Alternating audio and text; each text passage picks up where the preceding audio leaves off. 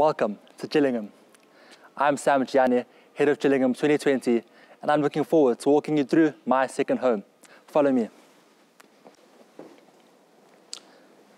Now, through here, you can see our reception area. This is mostly for guests and parents who come in the house, whenever that may be. It's not used very often, but it's available. If you come through here, we've got our duty office. Every day there's a different duty master on duty, and it's just to make sure that everything in the house is running smoothly. It's mostly the prefect to take care of things, but they're kind of just here to supervise everything. Next up, let's go to the computer room.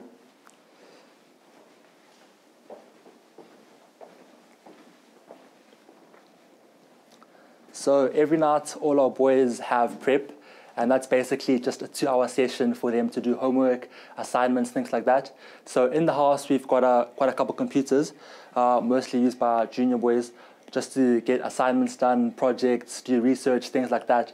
And it's quite a great facility because it saves them the hassle of having to sign slips to go to the library and things like that. It's much more comfortable, much more accessible, and just allows for a much more productive environment.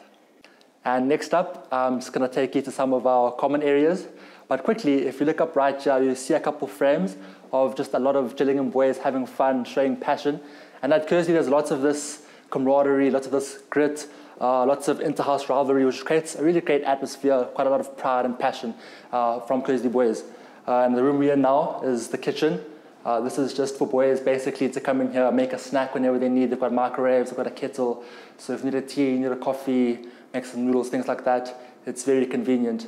And boys just come here to hang out sometimes too.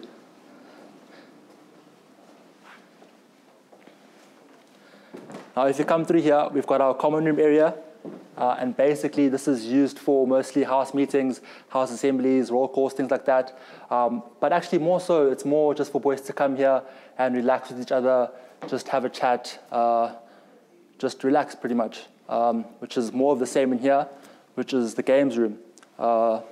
Boys come in here, play a bit of pool, play a bit of table tennis, maybe after lunch or between preps, things like that, just to relieve stress a bit sometimes.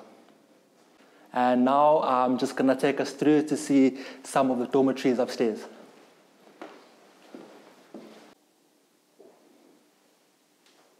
Now, as boys get through Kearsney, they get more and more privileges, up the grades, and one of those is this matric common room.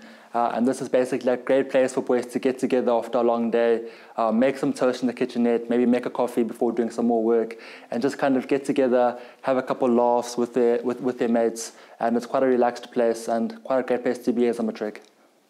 So as boys develop into the senior grades, they develop a much greater sense of responsibility and discipline, which I think is really well enforced by the structure that the boarding environment gives, and kind of just the strict schedule, I guess, that boys follow, without really even being that strictly governed. Boys kind of just get their own desks to do their homework every night during prep times, which, as I said before, is 2 hours every night, and they kind of just get on with it.